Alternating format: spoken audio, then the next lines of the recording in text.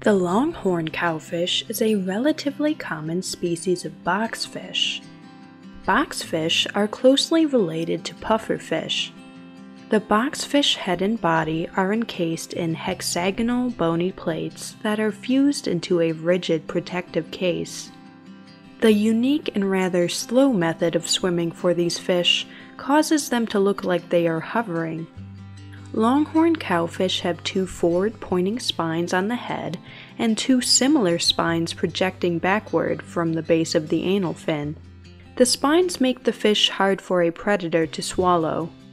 They can also secrete a poisonous mucus from their skin for protection against predators. Their mouth is small with protruding lips, and the tail is large and fan-like.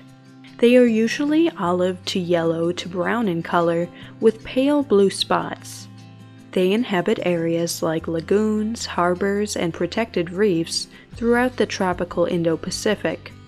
They are typically solitary, territorial, and found near weedy areas, although they form harems during their reproduction period.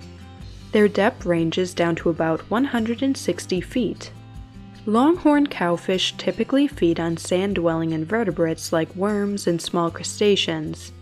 A cowfish can expose the invertebrates by blowing away sand with water jetted from its mouth. They can grow to about 18 inches long.